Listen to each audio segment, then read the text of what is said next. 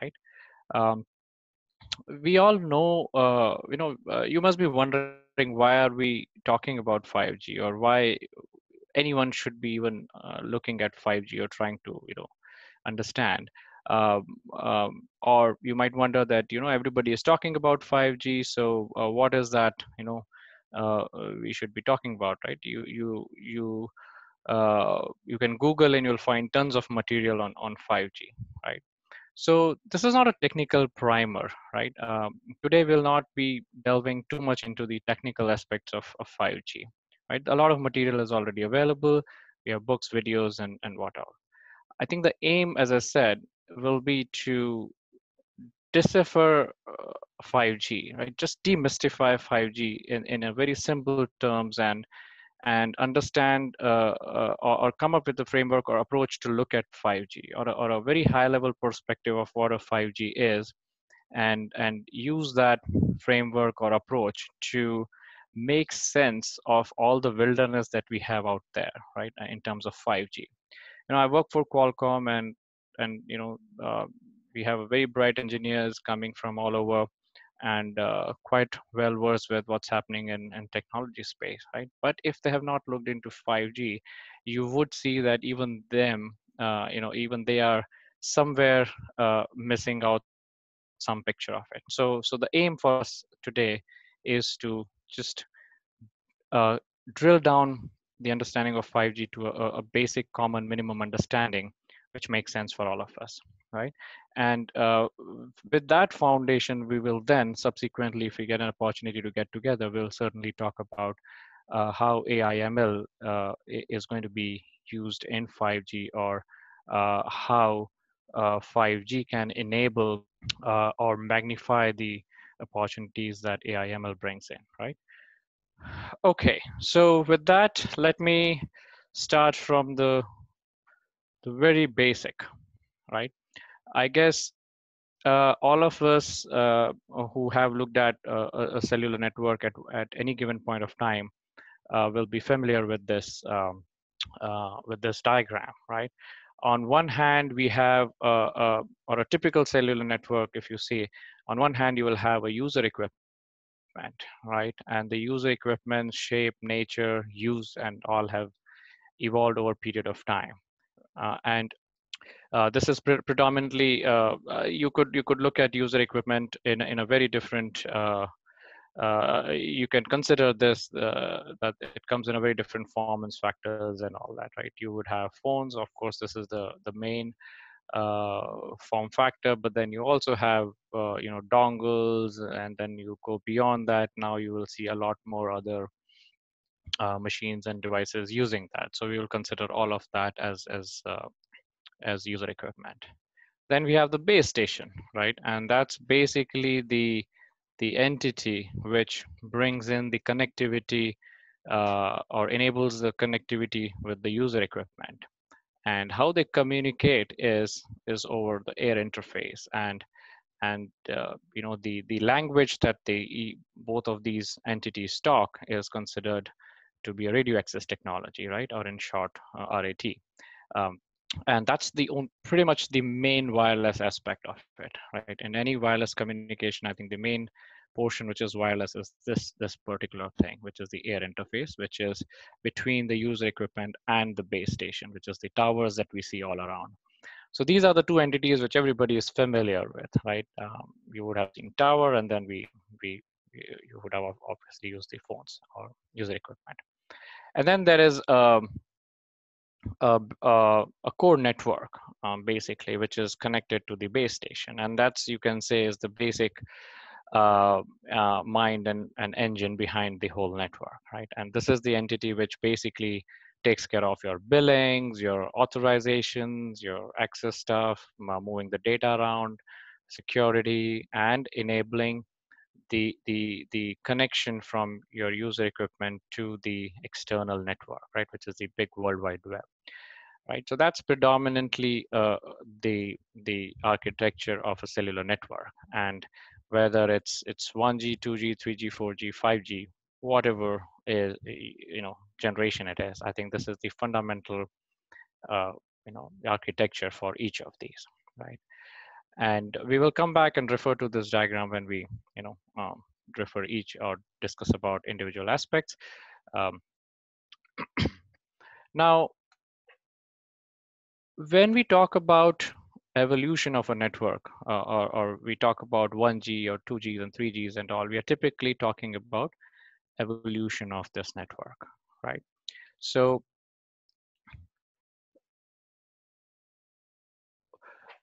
we all have seen that the cellular world has moved from 1G. Of course, I am not old enough, or maybe I won't say that, but yeah, I have seen a very little of 1G, right? In fact, I've seen it only in movies, right? When in 80s, when I was watching a movie in which one of the movie star was singing a song and was, you know, singing a song over a phone in the car, and the heroine was listening to uh, the song over the other end, and I was very surprised at how can a moving car have a phone. But that was 1G, right? What did it bring in? It bring in basically uh, mobility, right? That was the first time when um, a phone or mobility aspect was added to a phone, right?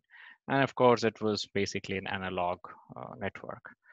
Um, that was early that was a 1980 decade, right? The whole thing wherein the world tasted the wireless communication for the first time, and we're very happy with the mobility aspects. And the underlying technology there was AMPs and NMTs and whatever it is, right? But they're all typically analog, all about voice calls. All right. So what are we doing in this slide is basically, or in the next couple of minutes, is to look at each of these generations, their evolution, and look at what is the key value proposition that each of these is trying to bring in, right? And finally, we'll look at what is the key value proposition a 5G network is providing, right? So we'll go one by one and look at each value proposition and see how the value proposition that each network is providing has evolved. All right, so we talked about 1G, which is primarily voice. It was very rudimentary analog technology, and it gave the mobility aspect. And a lot of people like me were very surprised and were gung ho about, wow, you could talk when you're moving around and not at home. Then 2G came in 90s, wherein it was a digital voice. What that meant at that moment was that it was more clarity, and it was a better technology. Um, it also provided what you call as roaming, right? It was the first time when the users could move much more beyond than just their house or their local regions, right? They could move beyond the immediate cell tower circles and all that. So mobility roaming was the key, the other key value proposition that it brought in. Now, also with each of these evolutionary technologies, uh, from a user perspective, it was clearer voice and mobility, right? But remember, from operator perspective, um, the they look at some other value propositions as well, right? Because operators pay for spectrum, which is fixed resource, and they would like to maximize the use of it.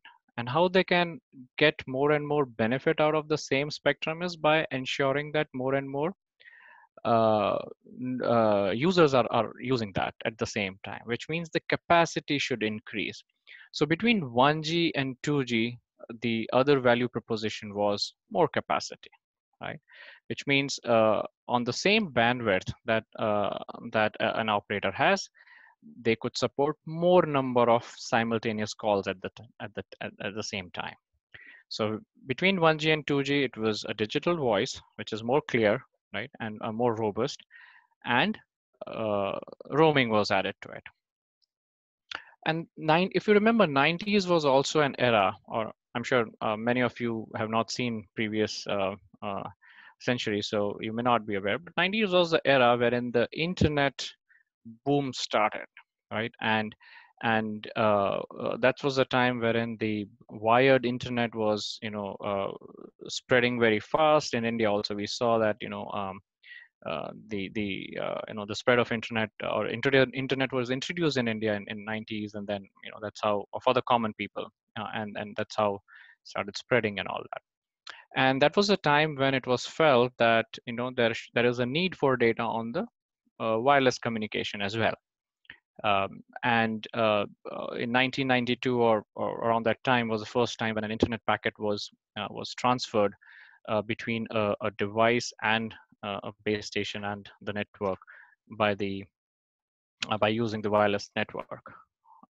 And Qualcomm was the company who did that first time in the world, right? And Qualcomm demonstrated um, that the data packet can actually be transferred from a wireless device, from a device to the base station on core network wirelessly. So that led to some intermediate solutions in 2G network, which is what we call as 2.5G, which is GPRS, and 3G, which was 2.75G, which was Edge.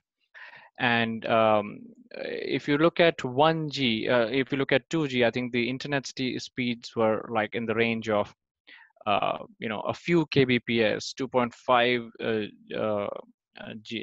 G brought in speeds in the range of 40 kbps to about 200, 300 kbps, and 2.75G, which is the edge, brought the speeds up to 500 kbps, and it was it was a big thing, and y- you know a good value proposition that 2G evolutionary networks brought in. So what it meant for users, right? You would see that the first time users would be able to download ringtones, and you would be if you have not seen that era, you would be surprised that a lot of people were very happy and proud to feel to see that they have a customized ringtone when their phone is ringing, and they could actually use the uh, you know um, a ringtone which is based on the popular of their most favorite song and all that. It meant a very limited amount of data exchanges. You would download very small data files and things like that. Not a very data centric, but still it did some job. Then came 3G in 2000, right? Which brought in the major value proposition, which was the mobile broadband, right? Because at that time the gap between wireless network and the wired network was huge. And 3G was the first time which was introduced with data needs in the mind, right? So for a common user, the value proposition that it brought in was more data, high speed data, and that was the first time um, when people imagined video calls, and multimedia messages and things like that. So 3G was supposed to enable web browsing on phone, and data exchanges and video calls and watching small media clips like videos and things like that. So it brought the speed up to 2 megabits per second, right? And of course, from the operator perspective, it certainly brought in more capacity, right? So in all of these evolutionary generations, like 1G to 2G to 3G, and of course going forward 4G, the key motivation for operators or engineers to introduce newer technologies was to, one, bring in more and more data faster, of course good voice quality, more users, right? Capacity. So capacity and the the data, increasing the data speed was the key motivation factor, because that was the most loved value proposition by users as well as the operators. And we move to, and then of course 3G also brought in global roaming, right? Until 2G, it was very difficult for at that time for a user to move from, let's say, US to Europe, and um, still use the same phone and all that. So global roaming was introduced and 3G. Then came 4G, right? Until 3G, the voice calls were all based on what we call a circuit switched method or technology, right? In which you would have a dedicated routing of the calls, right? So it would basically consume resources of the network. But then, of course, it at that time, since data was very in a nascent stage, the CS calls provided the reliability and all that.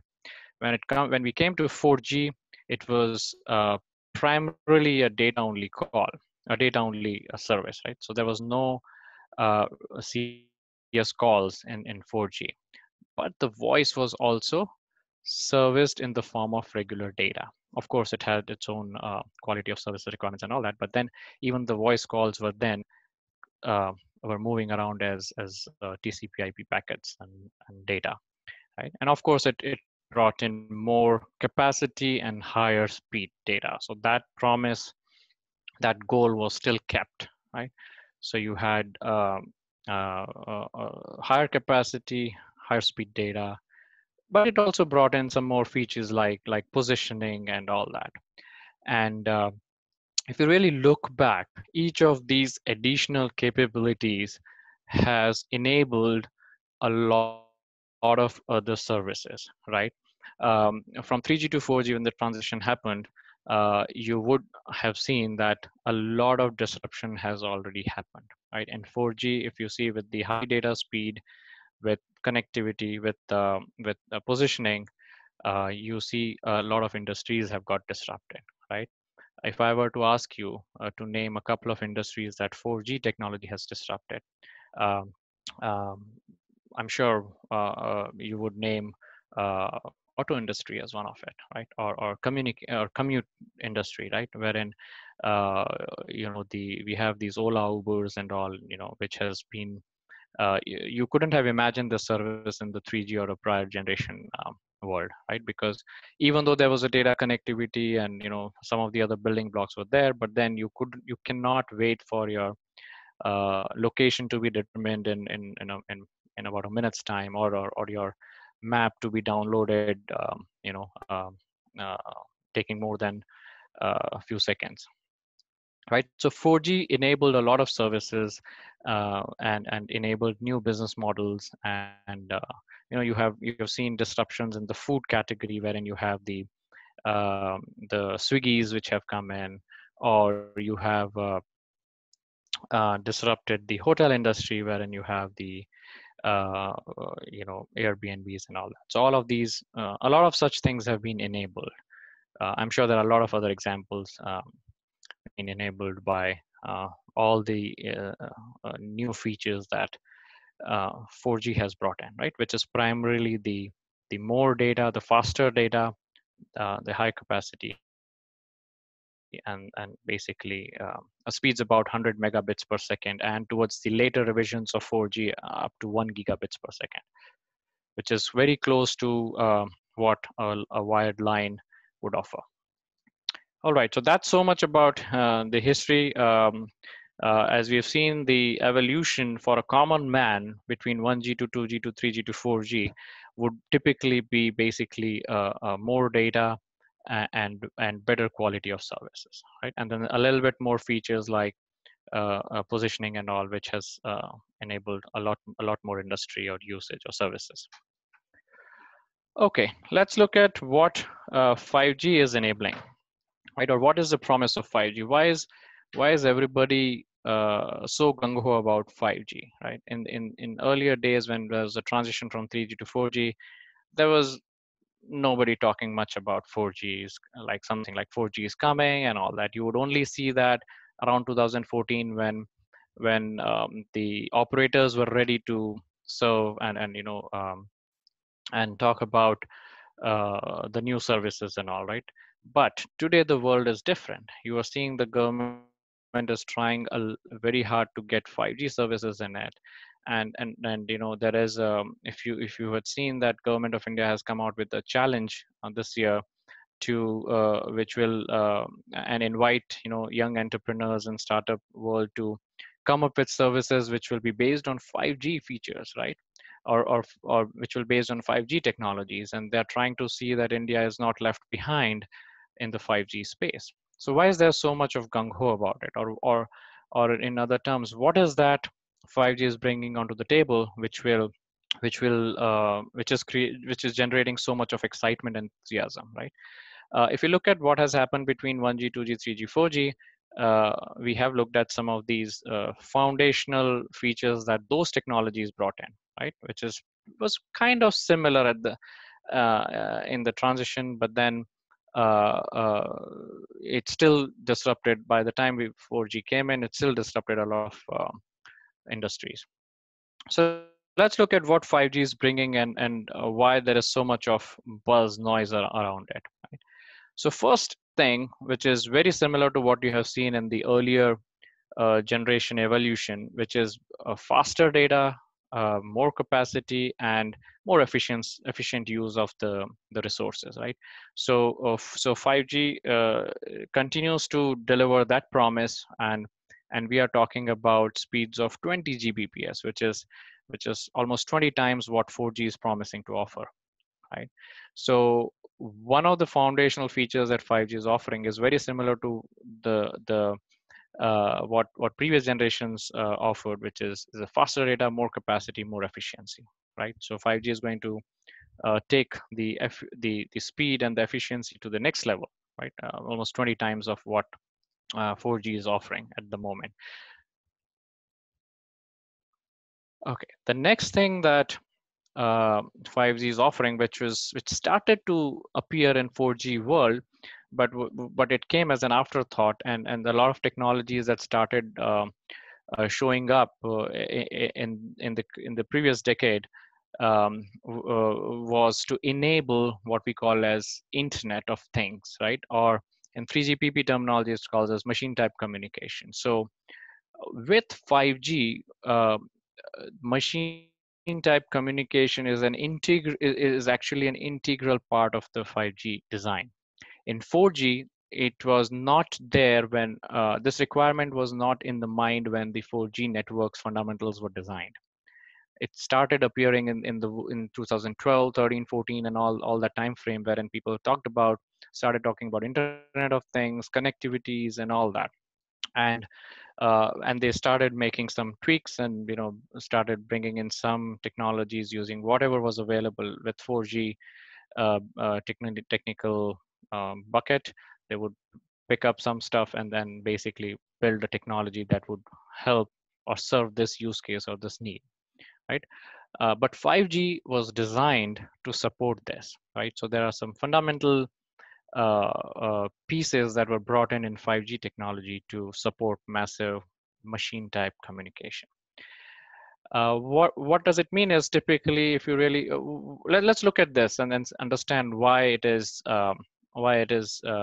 so difficult, or why is it so important, right? Um, when you look at the design philosophy for previous generations, it was always about serving mainly the smartphone users, the consumers, which will basically be consuming huge amount of data quickly, right? So it was always about more data, faster speed, right? Versus if you look at machine type communication, it is actually exactly opposite. It's not about faster data, right? It's not about a huge amount of data. In fact, it's exactly opposite. It is very limited amount of data in most of the cases. For example, if you have a device which is placed in the field, it will send a few kilobytes of data, once in a day, or maybe once in 4 hours or so, right? So it's a exactly opposite requirement. It's not about huge data. It's less data, less frequent communication, but at the same time, more power. At the same time, very low power consumption, right? So you need to be having a technology which is giving you very low power consumption, right? You cannot expect a farmer to go around in his huge field and change the battery or provide the power. Or imagine if a UE or a user equipment is placed deep down somewhere or a very high up in the building, you can't expect the people to change it. So very low power and all that. So this is a very exactly opposite requirements, and hence there are a lot of technical challenges, right? You're designing a system which will take care of requirements which are at extremely opposite ends of the user needs. So that's why 5G is complex, but it promises to have support for a very large number of connected devices, right? Smartphones users, you can expect that we are 7 billion humans. uh, every human will have one or two at max. We're still talking about what, uh, 7 billion connections or 10 billion connections or maybe 12 million. But when we take this to connect uh, everything around us, then the scale is very different, right? We're talking about 150 devices today per person, which can go to a huge number. So the scale is very different. So how do you ensure that all these things gets connected without compromising on security and everything else and things like that? So it's a very different set of requirements. So this is a second foundational feature that 5G is bringing in. And then third feature that it is bringing in is ultra reliable, low latency connectivity, right? What it means is a very, very high reliability. Now, in today, when you are downloading or you're doing a video call using your 4G network, it's okay if one or two frames are dropped, or you have little jittery video, or your file takes a little longer to download and all that. But when we are looking at some of the use cases that 5G is promising, you cannot expect a link to go down, right? So your communication has to be very, very reliable, right? And then the second thing is latency. If I am sending a data from my phone to another, one UE to another UE across the network, the time it takes to reach out to the other end should be very minimal, right? In the order of, let's say, milliseconds, like 20 millisecond or 1 millisecond or whatever it is, but not in terms of few seconds, but in terms of few milliseconds, right? Which is a huge promise. And that is again a very, very different, that again brings in a very different constraints or needs for the technologists who are developing this technology, right? But uh, these are tall promises, and people are working on getting delivering these promises, right? So 5G, when it is deployed fully, you will see that these are the three fundamental or foundational feature sets that 5G is offering, right? So if anyone wants to ask you a question, hey, what is 5G? The perspective from the fundamental or foundational features, if you look at it from that perspective, then you could define 5G that, hey, 5G means these three fundamental features by and large, right? Of course, you will have a few other things that we'll talk about, but by and large, these are the three foundational features. Now, when we look at 4G, right? 4G offered only one of these features, which was basically the faster data speed and basically the fast data and more data, right? And it disrupted a lot of things. Now imagine if a technology is offering all these three features, right? How much disruptive it could be, right? Nobody knows actually. When this whole things were being planned and all, people had some wild ideas and all that, but when 4G came in, right, when it was first deployed, nobody really had an idea what would be a killer or the disruptive app that people will come up with. I think that is for the ecosystem to develop, but the people who are working to build 5G, I think they are offering these three fundamental features, right? So if you have to define 5G from that perspective, then this summarizes what 5G is. The other way to look at it is, what are the services that 5G is bringing in, right? What kind of new services that people are thinking about it? Smart cities, right? We have been hearing about smart cities, and again, some of these things were there in the 4G world. As I said, people started bringing in some patchworks or some kind of a stopgap solutions to enable 4G deliver some of these things, and now with 5G it is all fully integrated. So smart cities is one of the key application area for 5G. Autonomous driving, I think this is one of the key promise, and I think we are almost there in that sense, right? If you look at this space, I think we already have there are 5 levels of autonomousity that the car manufacturers are defining, and 5 is like fully automatic. And of course trials are going on for that, but then you already have semi-automatic or driver assisted driving and things like that. So you already have a lot of these features already in market today. But 5G is going to take it to the whole level, wherein it's fully automatic. The communication is between the cars and no human intervention and things like that. Oops, I'm sorry about that. There's some. Okay, industrial IoT is the other one, right? We are looking at uh, very specific needs from industry and see how this technology can enable the automation. And with the COVID-19 situation, the needs of all of this has really grown multifold, right? How you could automate a lot of these things, how could you do things remotely? So industrial IoT is a very important service that we are looking at to be enabled by 5G. Augmented reality, virtual reality, again, this is a very important field. In fact, when the first 5G network demo was given, the first killer or first impressive use case demo was with respect to augmented reality. So we are expecting 5G to deliver big on this as well. Remote driving is again another important one. Drones, driving vehicles in risky areas and things like that, and a lot more. And this is the 3GPP, sorry, this is the IMT view of how all of this will fit in, right? Remember the fundamental building blocks we talked about: enhanced mobile broadband, massive machine type communications, and ultra reliable low latency communications. These are the three fundamental building blocks which will be used in one way or the other to enable this vision of smart cities, autonomous driving, industrial IoT, and all of these use cases. There's a huge list.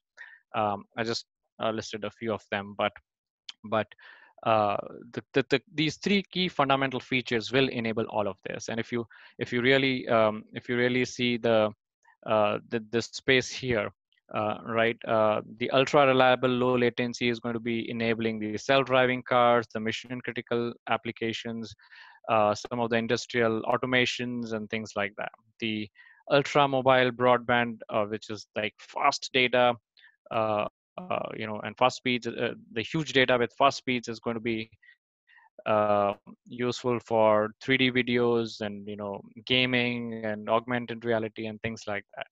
And your machine type communications is going to enable visions or services like smart cities and smart home buildings and things like that. Of course, there'll be a few overlaps of here and there, but the idea here or the key message I'm trying to convey to you is, if you forget everything else, I think the key takeaway from this discussion today is that these are the three fundamental features of 5G, which is going to enable everything that you're talking or hearing about 5G. Depending on who is using it, so that's the key message I want to give here. All right, let's look at the key technical enablers to which are helping achieve those three fundamental features, right? So I hope you're looking at different perspectives how you look at 5G, right? I mean, you depending on whom you're talking about, you could actually pick up one perspective and start talking about what 5G is, right? Or if you're receiving a particular information, you can see, okay, well, from which perspective is coming up from. Okay, so coming to key technical enablers, I think one of the key, as in all, as in previous every technology evolution from 1G to 5G, there's always a improvement in the air interface, right? Which is basically the language between the UE and the tower. So of course in 5G we have a new air interface as well, which is called as NR. The engineers are the most creative people in the world, so they named the new interface as NR, which is new interface, right? So that's why this is named as NR. Um, if you look at previous generations, for example, in LT, in the previous generation it was called as LTE, um, and things like that. But anyway, so there is a new air interface, which is what we looked at in the first slide, which is the communication methodology between tower and the UE. And then we have a new core network,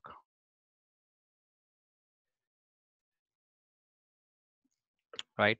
When we look at new interface, we are talking about support for new bands, new frequencies, the wider bandwidth that's allocated to a UE or an operator. We're talking about new numerology. I think we'll talk a little bit about that later. But all these aspects around your interface. When you look at core network, there are a lot of new complex ideas are brought in. Like for example, there is a division of how the control signals go between the UE and the network, and how the user plane signals go. So there is a separation of the control and the user plane. Until 4G, they were kind of coupled, which means your data and your control communication would go in a similar way, and that brought in a lot of problems. So one of the things that 5G is doing, and towards the end, the 4G also started, the further revisions of 4G also started building those blocks, was to separate how the control information goes from UE to the network versus how a user data information goes from when I say user data, it's typically the data, like you're downloading a file or your video is transmitting. That's mostly the user data versus how the phone is authenticated, or what kind of resources are allocated to phone and tower for this communication is all control information. So that's the separated now. Likewise, we have the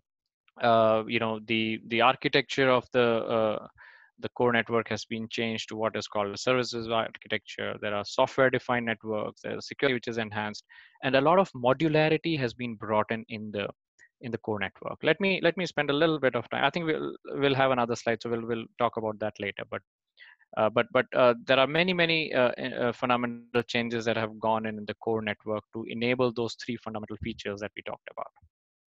And then you have enhancements in security, because we are now seeing requirements of enabling billions of devices, right? So how do you ensure that all of these are connected and secure? And so there's an enhancements on that.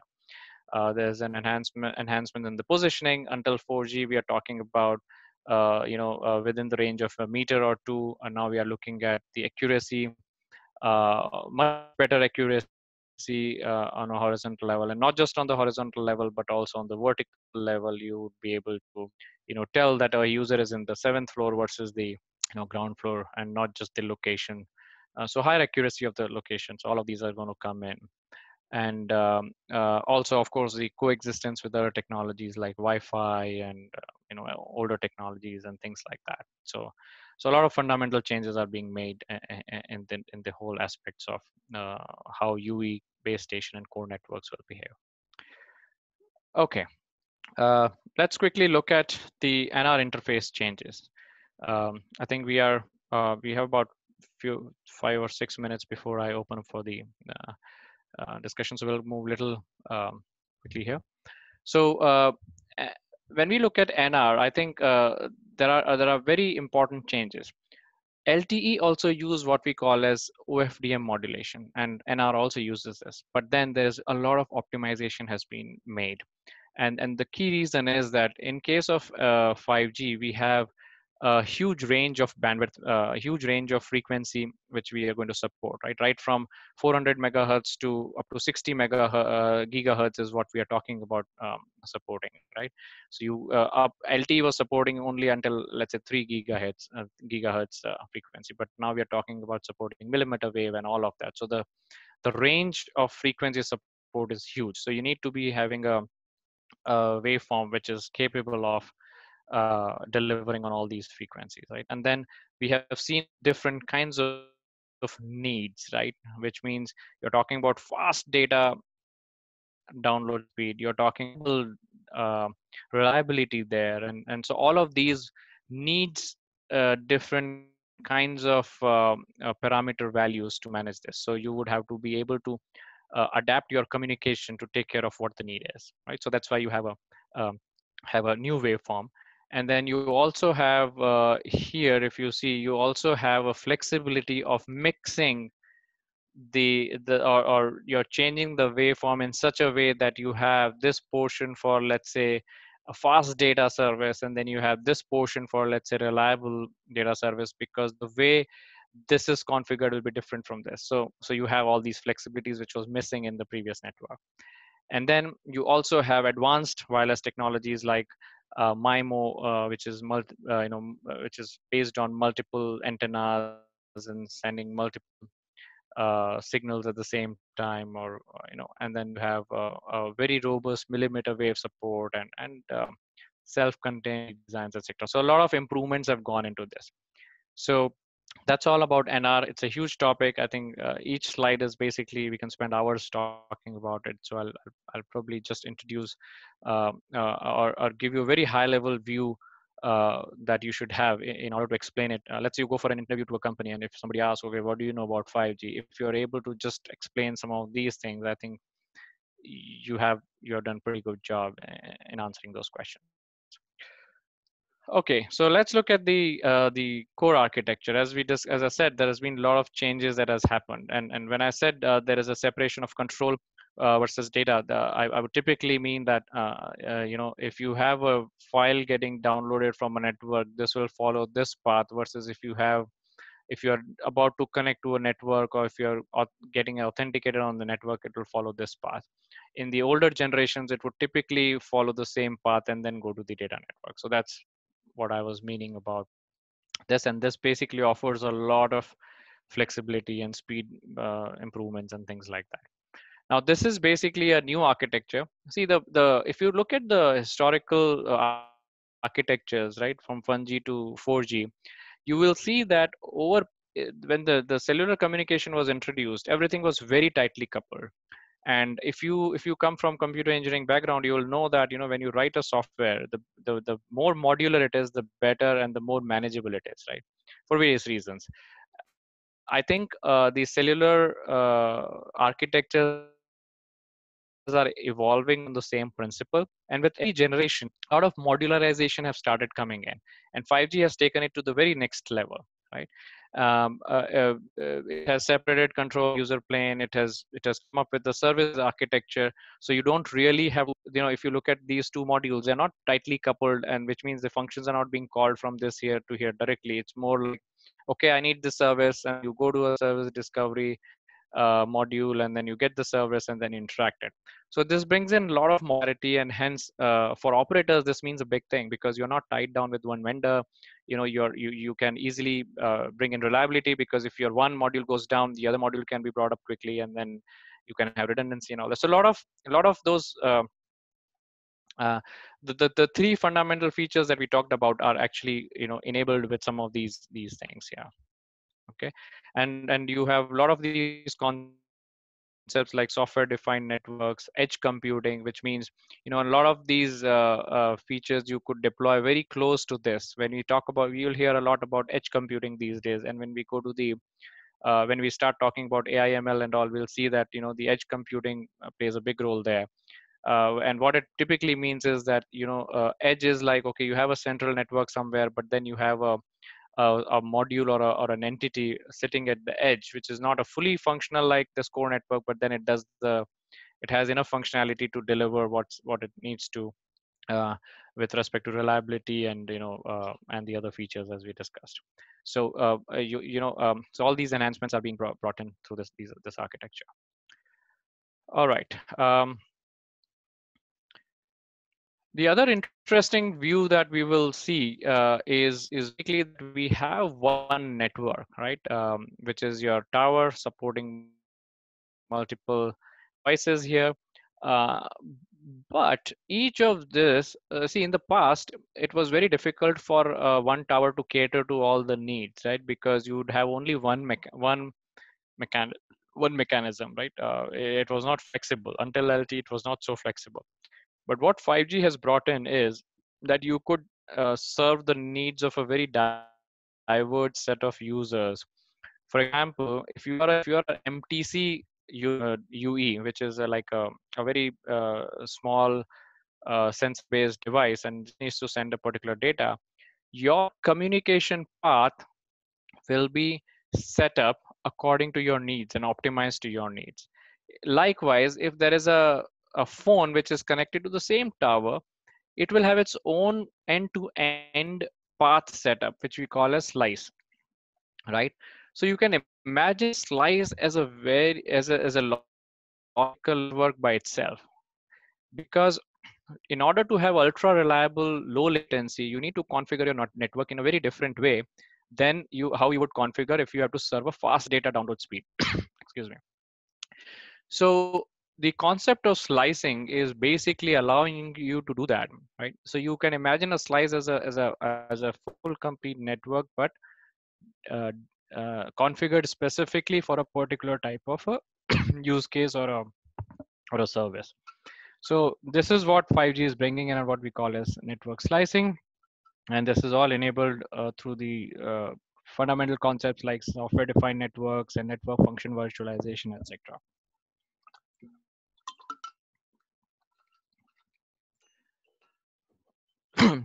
And then 5G security, I think again, security has been enhanced a lot to cover both system wide security as well as your functional level security. So this is again a very interesting deep topic. Now, when we talk about 5G, just like previous generations, it's not that everything what we talked about will arrive at the day one, right? It's like it will be built over a period of time. So what we see the current deployments from last year or from this year is basically a deployment of release 15, which is basically primarily about enhanced multimedia broadband, right? Which is the faster data, um, a huge amount of data in a very short time, right? That's primarily what we are seeing in the release 15 or the current deployment. Release 16 is almost getting frozen, and then you will start seeing it getting deployed from next year or so. That's when the advanced technologies with respect to CV2X, shared spectrum, industrial IoT, and positioning, and ultra reliable low latency, and all this will be coming in. So today, if you are expecting that your first generation network will have ultra reliable low latency, maybe not. Maybe it's still not there yet, but shortly it will be coming in. So you'll start seeing some of those applications coming in and all that. So you'll have release 16, 17, 18. That's how, I don't know how much you're familiar with 3GPP, but all the 5G like 4G releases were from release 8 to release 14, and 5G is from release 15 to onwards. So that's how 3GPP goes. So if you're talking about 3GPP release 8, you're talking about LTE, or any release from 8 to 14, you're talking about LTE, and different releases bring in different features. And so if you're talking about 5G, you're talking about release 15 and beyond. All right, so AI, ML, and 5G. I think, as I said, we'll talk about it, but I just wanted to give you a perspective of you give you these three different few different perspectives, so that when we talk further about some of these, we have a common language and an understanding about where we are coming from and where it is. uh, uh, I'll probably pause here now so that we have few minutes for questions if anyone is interested. So Inian, over to you, and please help me with coordinating this. Wonderful, Nitin. First of all, thank you for taking time and being with us. And I think you took us 2 years ahead. It was almost like Back to the Future, watching the movie, trying to understand the technology behind how our lives will be looking at in 2021, 2022. And I think it's so important for all of us here because as engineering students, when we pass out, when we graduate, almost everything that we're going to touch is going to, have an element of 5G in it. And, thank you for giving us this, fundamentals and opening our eyes to it. I want to open up this next few minutes for a question and answer session. If you can send your questions on chat, you can see Nitin Sharma. You can see, go to your chat on your Zoom window, and you can type in your questions directly to Nitin Sharma.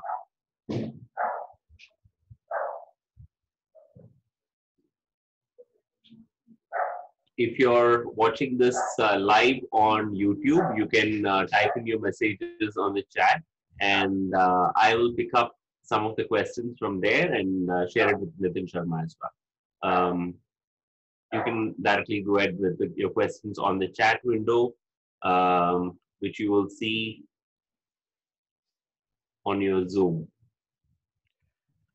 Okay, I think I see a first question wherein about the frequency of 5G could impact the organisms like birds and animals and all. Okay, so I think uh, I would refer to a few studies that have been done, and I would say that before any technology is introduced, there are a few organizations which look at it, right? For example, you would have seen that particular diagram, which was from IMT, which is basically an organization which is a UN body, which is defining what it means by 4G, what it means by 3G, what it means by 5G, right? Which means it defines very important aspects of a particular technology. It gives you the requirement, which means it tells you what is the data speed you have to be providing, right? If any, it sets the requirements, and then various organizations work to meet these requirements and bring different technologies to the table and say, look, you have come up with these requirements, and my technology meets these requirements. Hence, you can, if it's found that that claim is true, then that technology is termed as 5G technology, right? Something like that. So there is a requirement on power consumption and power emission and those kind of things as well, defined by IMT. So unless a technology meets those requirements, it will not be classified as 5G. So one way to look at it is that, any deployments that we will see will meet these requirements, and hence we can be assured that it will not be harmful, or it will not be any way different than what we have been seeing in previous generations. That's one way to look at it. The second organization is the US organization FCC. Likewise, we have Indian organizations and all that, which always look at the power emissions and all of these things. So we will not get a permission to use 5G unless we meet those requirements. So at this point of time, there is no confirmed study or something which says that, hey, this particular thing is actually bad for human consumptions and all that.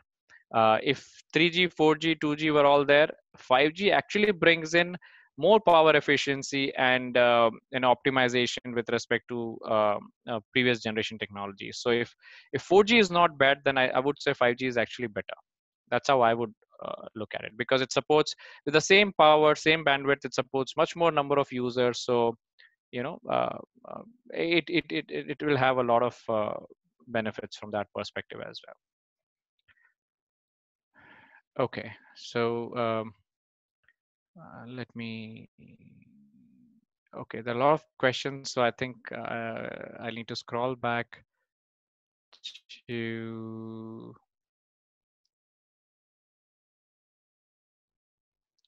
Okay, there's one question which I'm seeing is, what is the frequency range between 4G and 5G? Okay, so I'll probably rephrase this question a little bit. 4G supports bandwidths from, I think, 400 megahertz to somewhere around 3 gigahertz. 5G supports all of that plus more, right? So you would hear about sub 6 gigahertz deployments, which typically means 5G technology is you deployed in the frequency range of 4 megahertz to 6 megahertz, 6 gigahertz. And then you are talking about millimeter wave deployments, which typically starts from 24 gigahertz to 50, 60 gigahertz and beyond. So 5G is actually very flexible, and it can work in any of these frequency ranges. I hope that answers the question. Uh, Somebody said I saw 1G in Star Trek movie. Yes, we can talk offline on that. I like Star Trek a lot. In fact, we're watching Star Trek as we, current series at this moment. So then the next question. Okay. Okay.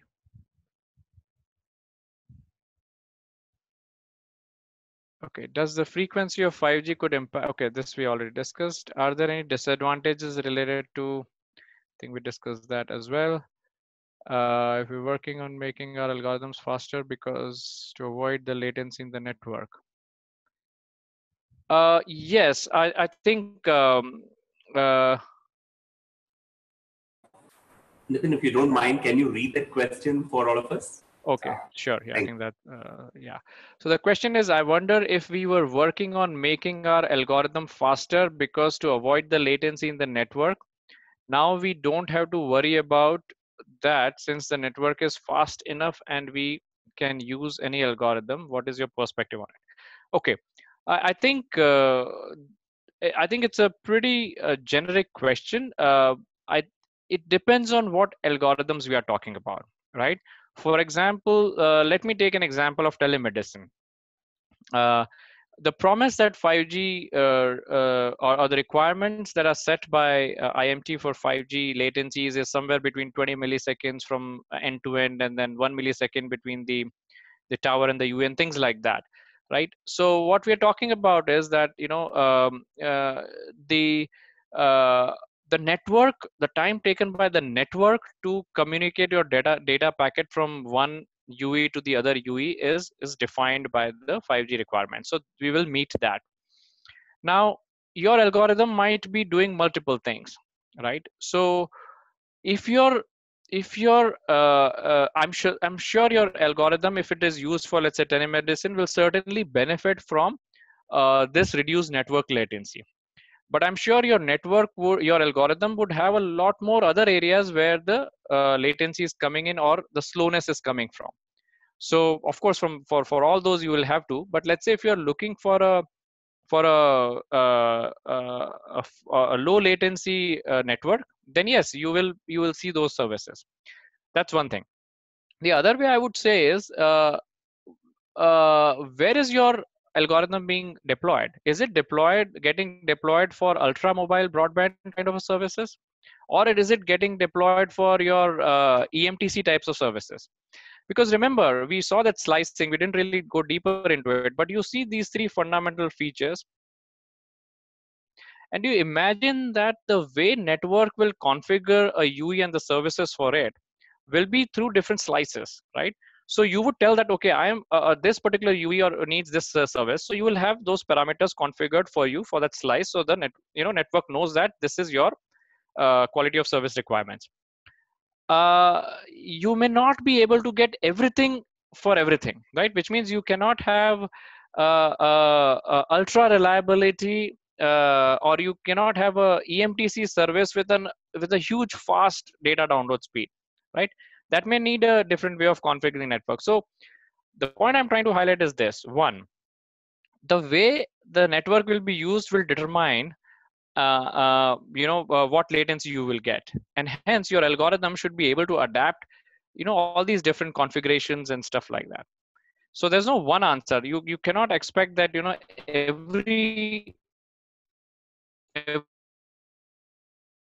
communication on 5G network will low latency, so these are all competing requirements. You if you have a very powerful engine in the car, it'll consume more fuel, right? That's the trade-off we see in the automobile world. So likewise, you'll see a lot of trade-offs between how you would like to deploy your services. So answer is yes, you may not need to worry about optimization if your algorithm is looking at just network latency. Remember, it's only about network latency which is getting reduced. The software running at UE or the other end will do a lot more other things which might still be slower. Okay. So I guess let's move to the next. Hopefully I answered it. If not, then I know we can do it over email or offline as well. Okay. We have seen as evolution of data from 2G, 3G, 4G, the cost has been reduced. Yes, we are looking for data availability for free in future. If in case someone is a data provider, what will be the source of revenue? Pretty good question. And I think this is more of a business question rather than a technical question, right? Because the pricing and how the services are offered to the consumers are basically a business decision, right? Yes, you are seeing a lot of models in which the something is offered for free, right? But then when something is offered for free, it means you pay for those services in a very different way, right? uh, Google, for example, offers you all these services for free, like maps, pretty useful services, right? Clouds and all. But at the same time, what you are selling to them, or how you are paying to back to Google, is through your data usage and all that knowledge that is very, very valuable in today's world, which is, it's all data driven, AI, ML, and all that. So Google is, you're paying much more actually, rather than what you would like to pay, right? Likewise, you have some pricing models which where Airtel says, no, I want to ensure that my service quality is best, data download speed is best, and all that, but I'll charge for it. On the other hand, you other operators might say that, no, I'll give everything for free, but then I will probably charge it through my other services. So it all depends, it's a business decision. So different models will evolve. And you will see that us industry has a very different model, wherein you just buy in bulk and you say, okay, I buy this plan, and then you get the phone for free, right? Versus in India, you pay for a very basic phone, but you get data for free. So it's a business decision. I'll leave it at that point for now. What may be the future of 5G? Will it be served to all? And I think yes. I think today you can see how 4G is being used by everybody, right? I think right from a person who is selling a tea to any other person you can think of in the world is using it, right? I mean, you will be very much interested to see how the models evolve, right? For example, a few years ago, I went to my hometown and I was sitting at my cousin's shop, and all he did was he made two missed calls, and suddenly I saw two cup of tea arriving, right? So nobody, the technologists, never thought about that business model, but it's being used. So my answer is that yes, whether you know it or not, whether you like it or not, it is getting disrupted. And right now with COVID situation, you will be surprised to see that government school students who does not have a lot of basic amenities are actually now learning through these devices and all. So I'll be very surprised if it doesn't reach us to everyone. Okay. What about the radius it covers compared to 4G? Okay. See it's a pretty interesting question, and so one of the goals of EMTC is actually about the range, right? The requirements for EMTC is actually deep coverage or deep penetration, what we call it, which means that your signals should be able to reach to a very wide area. Imagine it being deployed in a village wherein you have only one tower but a huge land space, and your UE is deployed in a field very remotely, right? So you should be able to communicate. Or in a city scenario wherein your sensors are deployed deep in the basement, today where there no signal goes in, right? But if you're talking about smart cities, you might need sensors communicating data from such places, right? You might look at mining, or you might look at various other places from where today, until 4G, the wireless signals don't go, but you are expected to have those EMTC devices communicate. So if you configure your service in such a way, then it will basically adapt it to ensure that the range goes high. Versus if you configure your services in a way that you need fast data and all that, then the range might be low. And so the beauty of 5G is that it is highly configurable network, right? And depending on use cases, deployment scenarios, and all, it can be configured in a way which is best suited for those kind of services. How come the 5G is more encrypted compared to 3G and 4G, so that an intruder cannot capture packets and decrypt it, which can lead to information disclosure? Okay, now. Nitin, I'm sorry to interrupt.